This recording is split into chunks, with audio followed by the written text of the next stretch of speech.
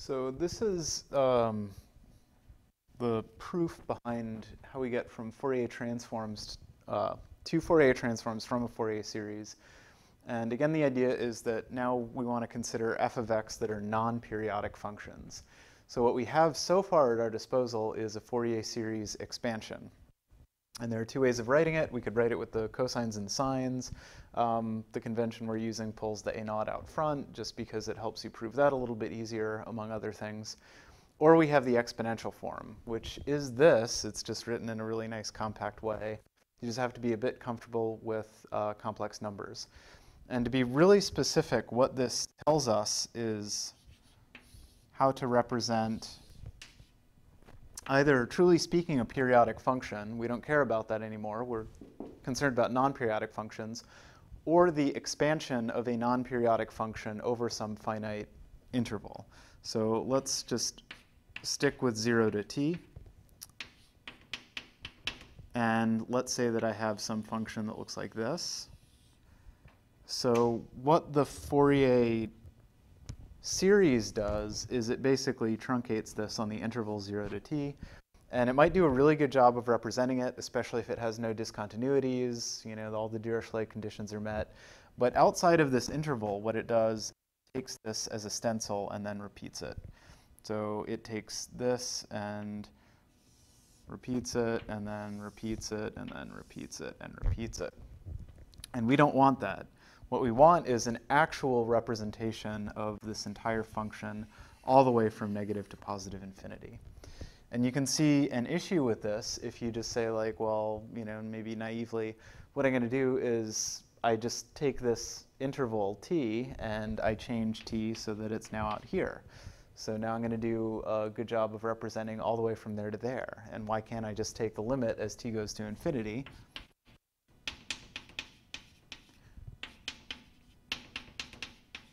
And you basically have the right idea, but the problem is you can see it here, here, and here, is that if you do that, you basically get ones and zeros, right? So there's a special type of limit that you need to do.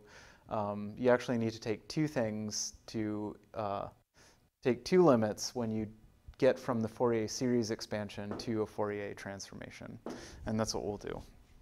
Okay, so let me redraw this, my kind of sketchy picture. So, and we have f of x. Now this is again a non-periodic function.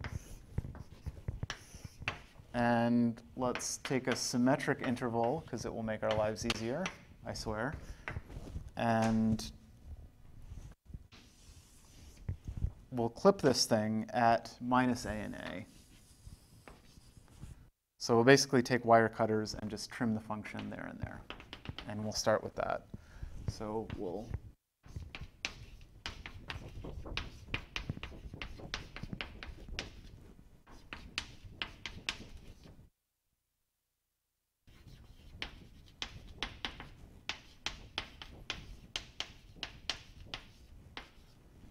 we've got a truncated domain of minus a to a. And then I know that this has an actual Fourier series expansion, the truncated function.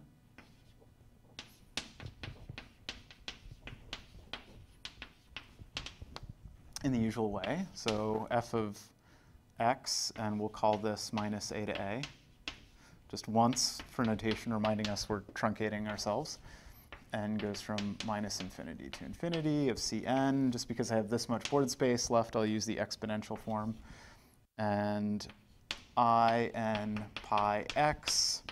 Again, this is just some kind of shuffling of symbols so that we get nice-looking numbers. Notice my 2a. So the period of this is 2a, because we're truncating from minus a to a, and my 2 go away. So that's really the whole point of this. OK, now we're going to define some stuff. So we're going to define a variable k, which might seem suspiciously familiar to you from waves in optics as the wave number, and you're right, because this kind of looks like 2 pi n over wavelength, essentially. So good if you notice that. And we'll define this thing, which the first part is just a normalization, f of k a to the a, c and then we'll define a delta k. So essentially, this is k of n, right?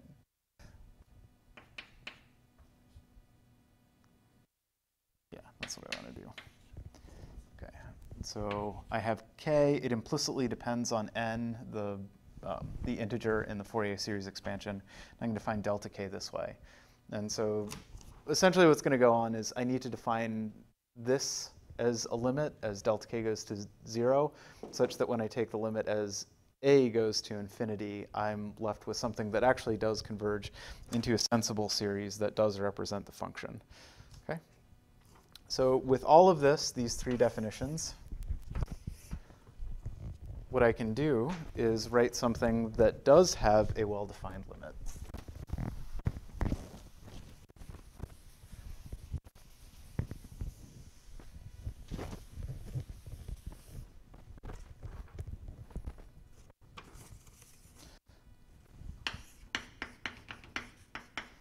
So far, we're just rephrasing. This is the Fourier series, but it's the Fourier series written in terms of our new terminology, and you can verify that.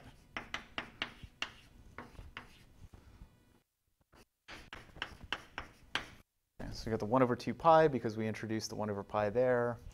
So we've got to unintroduce it out front, and then e to the I kx delta k. And maybe now you see where this is going, right? And then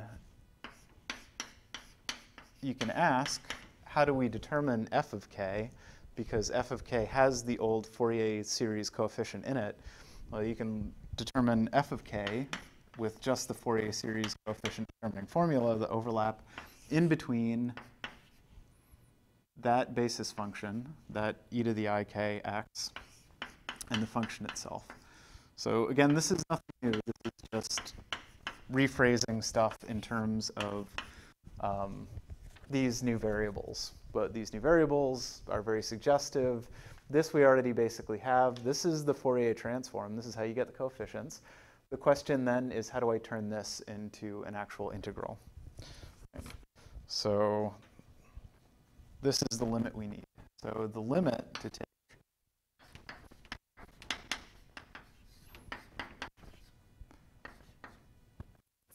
write it out first. So as delta k goes to 0, and then as a goes to infinity. So this is what we really want. We want to expand the interval over which we're representing the function with the Fourier series, not from minus a to a, but from minus infinity to infinity. So we got a whole function. And in order to do that in such a way that things don't vanish, delta k goes to 0, and that will, of course, mean it's a dk. And so what we have is limit as delta k goes to 0, which means I get to call it dk, and a goes to infinity.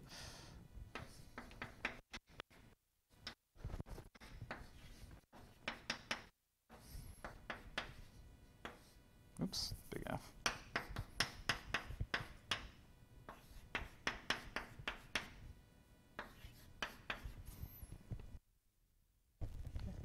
So the delta k becomes a dk, and then this, because we have a limit sum essentially, this sum becomes an integral. Right? So now I have two things. I have a way of getting from the function to a set of coefficients. So the fk, where k is a continuous variable, so k can take on any real number. And then I know how to get f of x back. Right. So and this is kind of goofy, but this is just saying we took the limit and we end up with this relationship back. Right. So we get the Fourier transform. This is what's called the Fourier transform. And then we can untransform to get our original function back. Okay. And this is fine for any function for which these limits exist. And again, the meaning of this in some sense is that this is a coefficient, and this is wiggle, right? So if you think about Euler's formula, this is a sine and a cosine, I sine and a cosine. So this is basically wiggle with a certain wavelength, and this tells you how much you would need to put in to get your function back.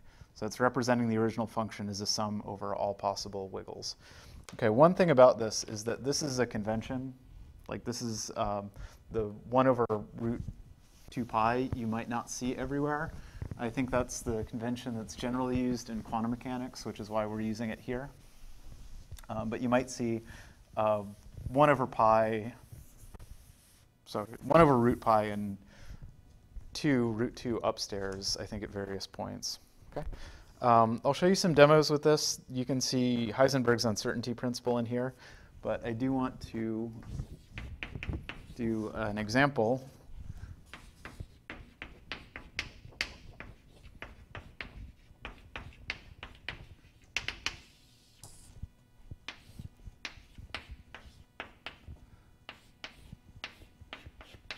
Or redo the example we did in class, but do a little bit more of a slow and conscientious job because we have more than 5 minutes, so, or 3 minutes actually. So let's go in between minus a, and then we've got a height of f naught. So this is a function that there's nothing going on all the way out to negative infinity and positive infinity. This isn't a rectangular wave, this is a pulse. Nothing happens for all of time. We get a pulse, and then nothing happens for the rest of time. Okay. So what we have is we would like to represent this thing as an integral over all possible wiggles. So one of the things that happens when we go to non-periodic functions is we don't have a finite sum, we have an infinite integral, uncountably infinite integral. So this is what we want. This is the Fourier transform. And we got 1 over root 2 pi, integral over all possible wiggles, and then overlap of the thing with the basis function. And let's call this t, because this really is kind of a time domain problem. Okay. And so far that looks good. And we have 1 over root 2 pi. So this is a great function because it's almost always 0, and then when it's not 0, it's a constant value. So we get integrand is 0 everywhere, aside from in between minus a and a, where the integrand is f naught times e to the I kt dt. I can do that, so that pull the f naught out.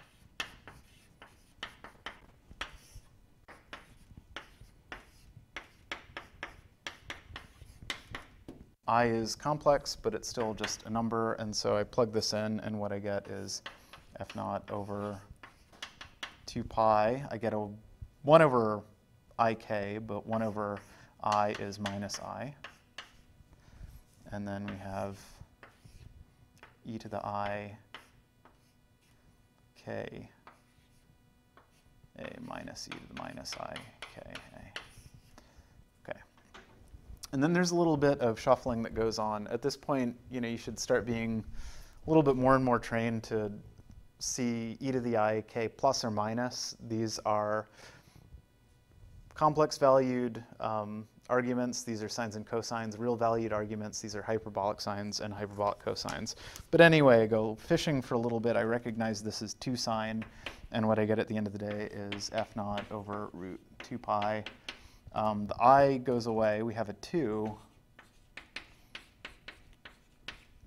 and we're left with the k. This is what's called a sinc, and it looks something like this.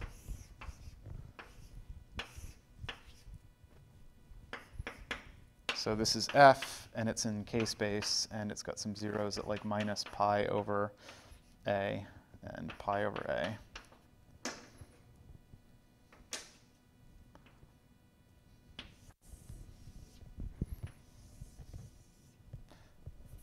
Wiggles off forever. Okay.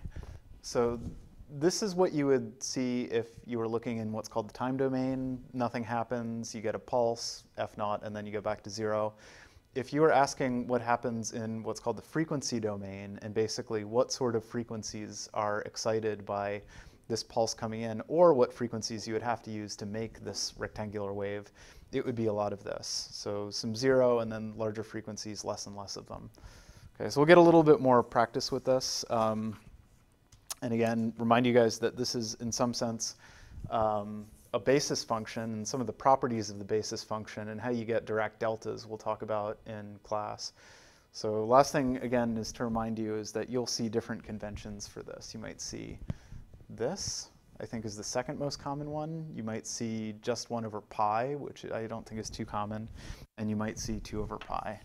But this coefficient, because this isn't a normalizable function, is to some degree arbitrary.